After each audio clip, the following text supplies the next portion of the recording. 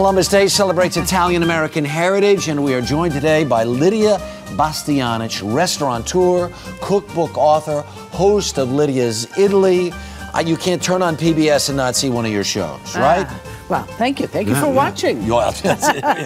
We watch and we learn and we cook and we aspire. Harry, you are more prepared than I am. Look at you. Look at this outfit. Yeah, but see, I make a mess. You don't make a mess. No, right? no. You're under control. But we aspire, just for 3 minutes or so, we aspire to be like you in the kitchen. And one of the things that we want to start talking about this morning, as it's Columbus Day, Columbus comes to North America, and all of these explorers came back to the old country with all kinds of spectacular things. You look at this and you think, what a great Italian market. Right. But unless Columbus had come to discover the New World, this would have never made it to an Italian market. Because you'd never find the corn. Or the squash, or the sweet potatoes. And especially the tomato. The tomatoes. Can you imagine Italian cooking without tomatoes? I just can't. Absolutely impossible. But you know, us Italians then make it our own very quickly. So you appropriate it. Yeah, is that the word? Well, I don't know. So here, this is a great pasta dish for the season.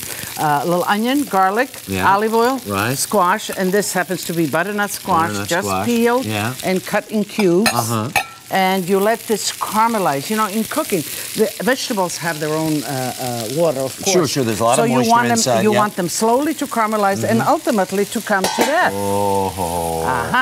Now to that, we will add some tomatoes, the capers. You can add the capers first. Okay. I will let you do, Okay.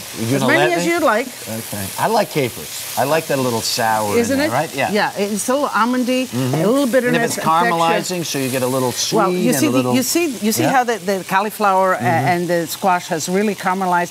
Now we put, of course, the tomato, and we let this simmer. I put a little bit of peperoncino, just a little bit of salt because I salt the vegetables first. Okay, and we'll let that simmer. Nice and easy. I like the extra salt. And the one thing, Harry, you know, I know all you guys like to really crank up the fire. Sometimes cooking gentle is nice, like in this case. Gentle is good. If you cook it gentle, you see how nice it comes? Oh, look at that. That's perfect. Look at this. I like the little 1, 2, 3 here. Well, you know, ready for you because I know you want to taste. You're going to taste it at that part. Okay, and I'm going to give you a job also. You're going to kind of, not chop, just break those things in there. Just break them up? Right. I am going to fish out the pasta, which has been cooked, and in this case... This is so simple. This is so simple. And anybody it's could delicious, do this, you know, and it's nutritionally sound. You know, squash is very rich in minerals and in vitamins. And it's so, in all of the stores, you don't have to have a green market. All of the stores are filled with gorgeous cauliflower, gorgeous squash. Hang on a second. I'm looking at this. Look at the color of this. What's this? This is the yellow cauliflower. This is the richest, the most nutritionally sound cauliflower. It has the highest vitamin, the highest mineral. So if you're buying cauliflower, and if you happen to see a yellow one, pick one up. Okay. Here's the deal, though. So often I'm thinking, I cook my pasta, I'm going to plate it, and then I put something on top of it. This is all in one. I mean, you said you watched my show. Not enough. I continuously tell you about this, and that is that you undercook the pasta just a little bit, and then you finish cooking it in the sauce. That's what my wife does, and she's a better student than me. You see. Okay.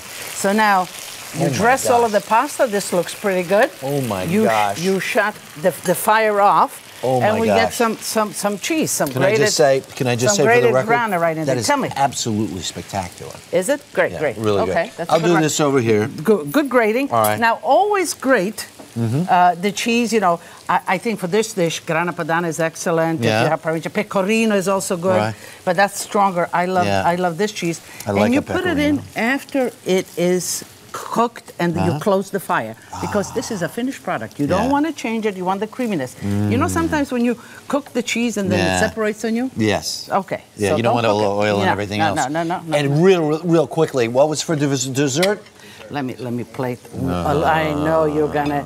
For dessert, we have a simple cake. As you can see, let me cut a piece of that. Inside with chocolate, orange, and hazelnut.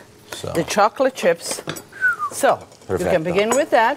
And then we have some vino. I know what, I mean, a little Vespa, you know how that Thank you so much. I get a hug for that one. There you go. And happy Columbus Day.